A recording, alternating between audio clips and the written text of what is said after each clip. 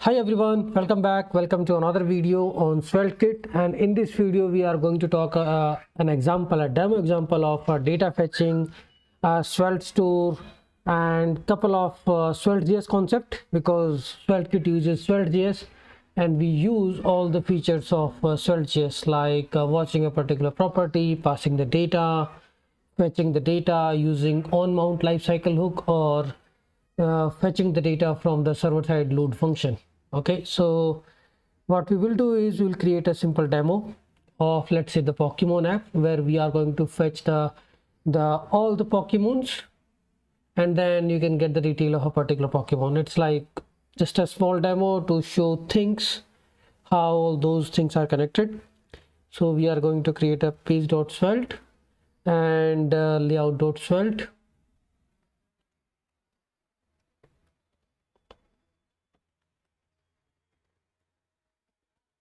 Page.svelte, layout.svelte, and we can create a routes. Let's say I have created a about route and then Pokemon.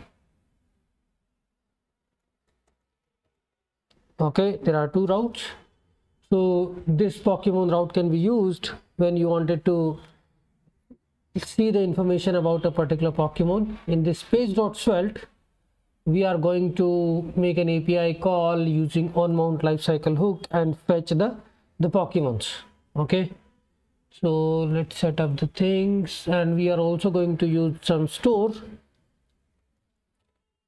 So we are going to use the pokestore.js.ts, and we will talk about it, how the pokestore is doing things. We can move the pokestore.ts outside in the source, and we can also have a components. Like there are some components which you are going to use in the routes. Let's say the new bar, header, footer, these kind of components you can move outside, because these are not particular routes. These are just components which you are using. New.svelte, or we are going to have a Pokemon card, because when you see a Pokemon list, you click on individual Pokemon name, there is a Pokemon card component you need. Pokemon card.svelte. So skeleton is kind of ready. What we will do is, in the routes, this is the default route and default page will be shown to the user. Script, inside the script we'll import the on mount.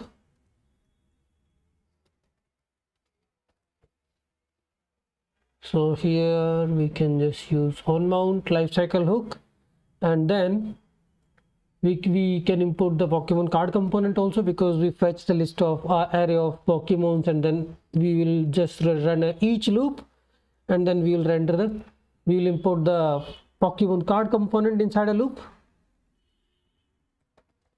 Pokemon card component from components, Pokemon card component.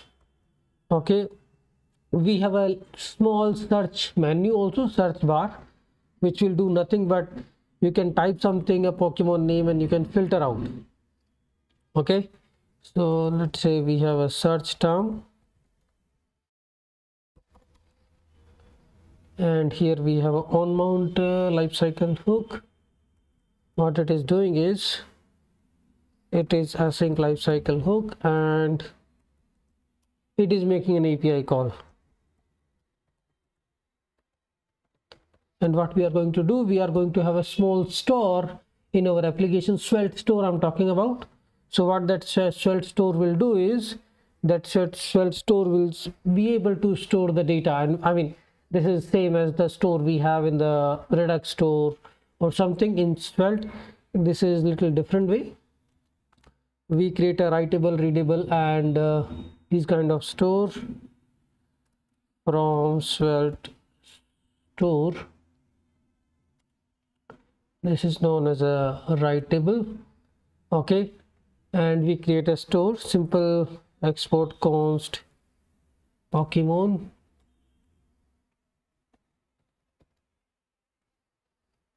is equal to writable, and it's initialized with empty array, and you'll keep adding the data using dot set. Okay, this is export const Pokemon, and we can have a one flag loaded true or false because this is the Pokemon store. Inside this we will have a separate functions, export const, let's say fetch Pokemon. It's a sync function. I mean, either you write this in the load function and on or inside a on mount lifecycle hook, or you just move these things here if it's already loaded.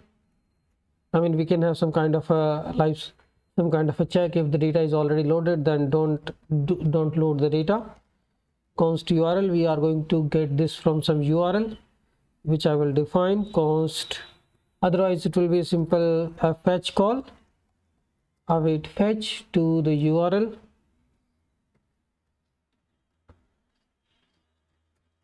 const data equal to await response.json, serialize the response. Okay, and we need to check the Pokemon API, like how the Pokemon data get fetched. So loaded Pokemon, because we need to fetch the required things. We need the name, image, and some kind of index. And inside this data, I will talk about the API which we are going to use. I think that API has, we need to gather the data from here and there. Let's say this is the API, and you can see there is a count, so we need to get the data from the results, data.results name, and the image also will get somewhere. Okay, there is a image name also available. I mean, for the image name we know how to build the image, so I will just put that. I'll put that stuff here, loaded Pokemon. Simply you just put the index .png, this will give you the image name, and the URL of the API is this. You just place it, and because loaded is actually we need to store this loaded property inside the Pokemon store, Pokemon.loaded Pokemon. What we are doing is, whatever the data we got, we are actually setting that inside a Pokemon store, and we are just saying loaded true. That's just a local variable to just track if the data is loaded or not, and return loaded Pokemon. Actually we put the things inside a store also, and then we also returning the results. Here we can have another call where you wanted to fetch individual Pokemon by ID, get Pokemon by ID, and here you will pass the ID. This is again a sync function. If now you already know the Pokemon detail, I think another variable we need to have, which is Pokemon detail. If that is already fetched, then we can actually return it. So here, if Pokemon detail already has the ID data, then we don't need to fetch it, we will just return it. So it's like some kind of a small level caching, Pokemon detail of ID. If we don't have it, then obviously we will just make the try catch, something like this, try catch error, and inside this we can make the same set of API call. I will just put it, I have a snippet of code, and inside catch block we can just return null because we didn't receive anything, or you can throw it. So just passing the ID to it, getting the JSON, and setting this Pokemon detail with the data. We don't need a particular store for it, because what I'm going to do is this, I'm going to fetch from the client side, and this data I'm going to fetch from the server side function. What you can do is same as the Pokemon detail. Pokemon is already having all the data. You can also create a writable store of Pokemon detail, but that's not needed. I'm talking about two different data fetching mechanism. Here we fetch the data from the client side and set the data in the store, and here get Pokemon by ID. Here you just pass the ID and return the data right away to the component. Okay, so for that we are going inside our component again, page.svelte, and here on mount filtered Pokemon, because here we have an input text field. Let's first write our svelte component, svelte head, and inside this we can specify title. I mean, we don't have any SEO component or any header component created, so we'll put that here in the svelte head, and then we will start writing our components. H1 Sveltekit example demo app. Okay, and then input type text. This is same as, and we'll just bind it.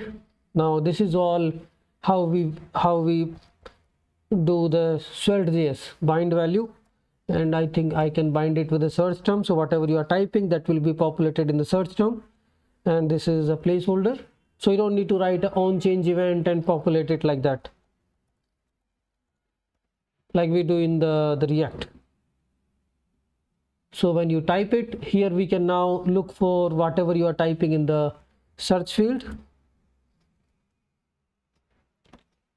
I can check it. So if inside this, if you keep typing something, right, so we need to capture that. And here we also have a filtered Pokemon.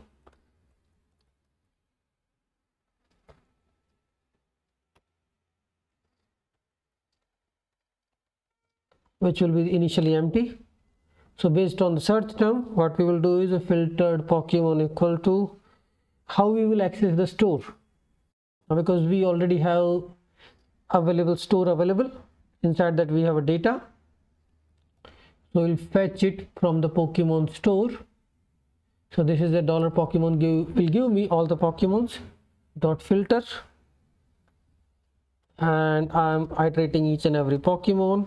I'm just saying that I.name to lowercase,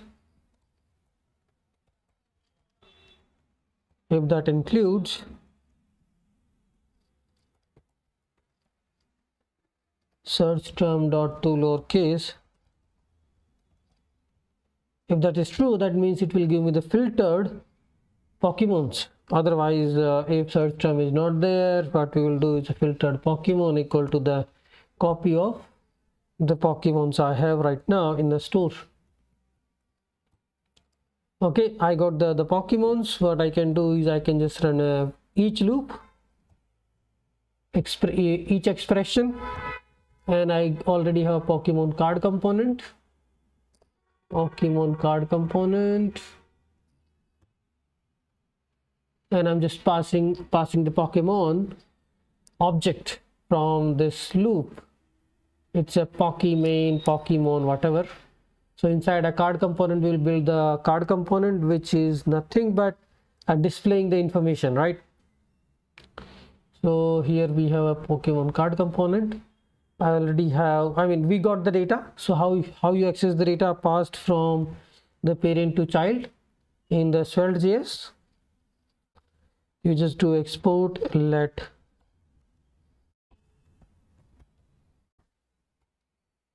the variables should be the same. I may be doing some typo. Okay, main. Okay, then this is a script. This is what you need to write to get the data in this component. Now inside your template, how you will access it? You will just write your template and you will access the properties Pokemon.id, Pokemon.name, and the image. And you are doing a little bit transition here, so we are using transition false and all property. So just import the transition, and we have a simple new component. I will just put that. We might not be using it. There are home and about component. So inside page, inside layout, we can just put these things. Okay, this is the layout I'm using. So inside layout, I have a script because this is the root layout. I will import a new from components new Svelte. Okay, and I can also import, because inside this you can import the styles and everything whatever you need. I don't have a styles. Okay, and then you can put your stuff like inside div, whatever the class I will use, and inside this I will put, okay, on top I have a new bar, then I have a slot, there I will put my children's, and inside the style. So this is all about HTML. Inside style I will be importing my Tailwind utilities, because we are using Tailwind utilities here. So the classes I'm using is a padding 8, maximum width 6XL, MX auto, margin auto, left and right. This is the layout, and this is my component. So this component will use this root layout. There we will show header, and then inside this component we will show search bar, input type text field, search term. Based on the search term, I think we should put this somewhere in the top. Based on the search term change, we are getting things from the Pokemon store, filtered Pokemon we are rendering, and we are displaying the Pokemon card component. Okay, and then in the Pokemon card we have put an URL that when you click onto this it will go to this particular route. So for that we have the Pokemon route already created inside this, because it's a dynamic ID, right? So we'll put new folder ID, and inside the ID we'll create our files plus page.svelte and plus page.server.ts. Here we will use the load function. Inside the server.ts we will use a load function, export const load, which is async function, and we will fetch the data of this particular Pokemon based on the ID. And you can also access the fetch, and here const fetch data, let's say async ID, and what I'm returning, which I can access in the component, because this load function will be exported to the component. Pokemon await fetch data, and here I can pass the params.id. It's params, I guess, params.id. Okay, and here I can just do the same, because I already have the get Pokemon by ID method inside a store. I will just import it, and in the component I can access data.pokemon now, right? So inside the page.svelte component, this is my component where I'm showing the data Pokemon I'm getting from the store. Export let data. This data we are getting from the component. From the server side load function it will give us the data. Data.pokemon is the Pokemon detail. Okay, so I don't think we need a store here, because we are fetching the data from that, and I don't want to write a simple HTML templates here. So this is where you are putting the name. All these things are coming from get by ID function. All the abilities and data.pokemon.sprites, these are like the JSON formats where the Pokemon abilities, Pokemon name, image are placed inside. But what we did, the concept is important. We created a load function, we are feeding this data, and we are getting this data inside this component Pokemon ID page.svelte. Export let data. Data.pokemon will give us the data whatever we need, and then now we can run the application. It will give us the layout. I mean, we are using Tailwind, so I didn't write all these classes, but it's all about how we use the Tailwind classes. I didn't do the demo of that part. I copied most of the HTML templates because the concept is important. You can use it without using the styles of Tailwind. So this is the root layout and root page. Here we are rendering all the Pokemons.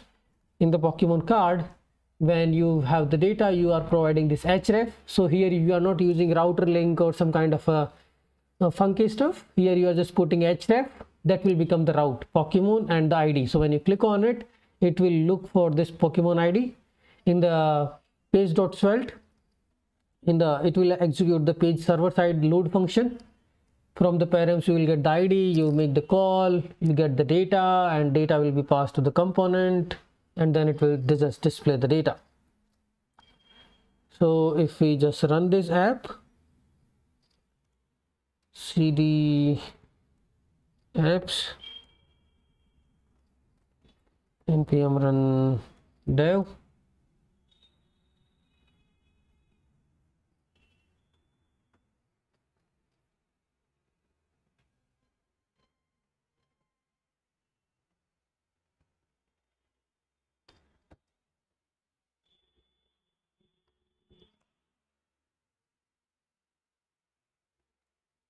so initially it should display all the Pokemons.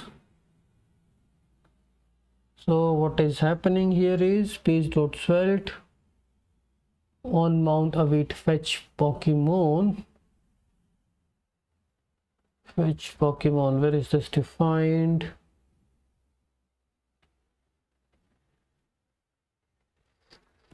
We didn't import it. It should return as an error.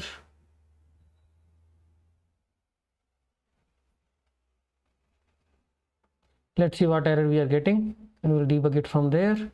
Reference error is not defined. Got it. Fade is not defined in the Pokemon card. Where do we have a transition fade? Let's just comment this out for now. Okay, I did the mistake here. It should be inside a script. Okay, we see something.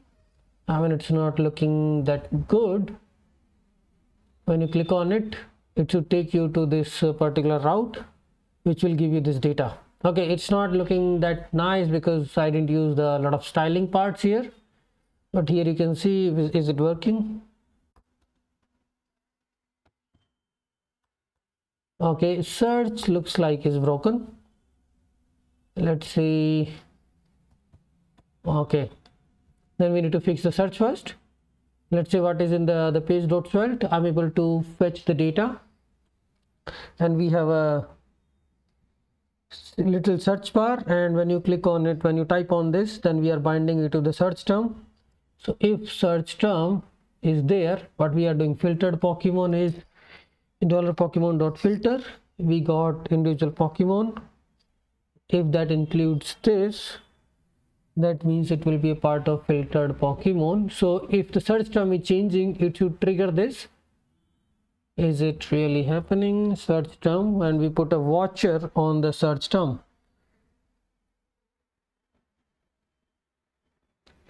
So here we are doing a filtered Pokemon. Let's see if this is getting executed. Console.log filtered Pokemon. This should return true. Okay, let's see this. Okay, that's strange. It is giving me the empty array because there is no filter matches found. Pokemon.name.toLowercase .toLowercase.includes search term.toLowercase. Okay, I made the mistake here. Now save it. Okay, now it is coming. I mean, actually I was not calling the toLowercase function. That was the mistake. Now you can see I can search, filter and all. Let's say, right, search is working. When you click on it, it should go to that particular page, show you the image and the list of information. Just a simple example of how the how we are writing the components, how we are fetching the data, and how we are putting things inside a store also. Because in this example, after fetching the data, we put the data inside a store. Like onMount is calling, we got the data, like fetch Pokemon. Fetch Pokemon is defined here in the store, which is putting things inside a store, and the store data only we are accessing in the component, not the return data from the onMount. Okay, a small demo, that's it. In the next video we will create some kind of a layout where we can talk about these individual examples, like the page actions, form actions, dynamic routing, advanced routing. These are the topics which I need to cover.